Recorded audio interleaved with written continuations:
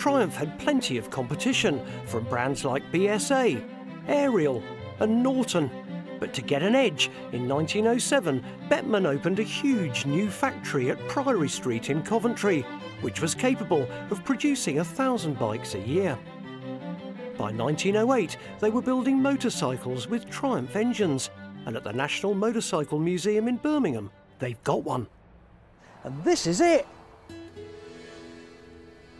The 1908 Triumph had a sprung leather seat, a gas-powered headlight, and a 300cc engine that was capable of getting the bike up to a top speed of 45 miles an hour, 3 times the speed of a horse and carriage.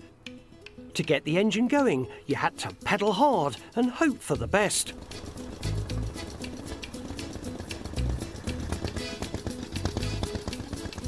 For obvious reasons, I've got to stick to the car park, but bearing in mind that this is over a century old, it's fantastic that it runs.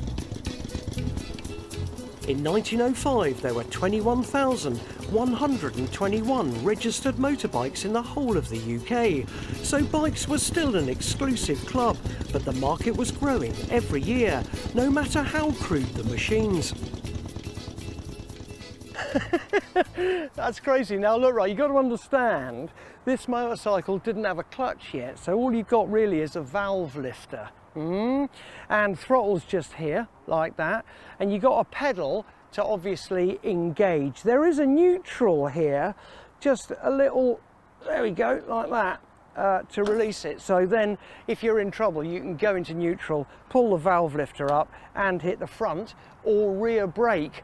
Now these motorcycles just plodded along. They were 3.5 brake horsepower, and back in the day, they'd cost you 45 quid. Triumph built, well, about 250 of them, but I tell you what, still to this day, they're such fun.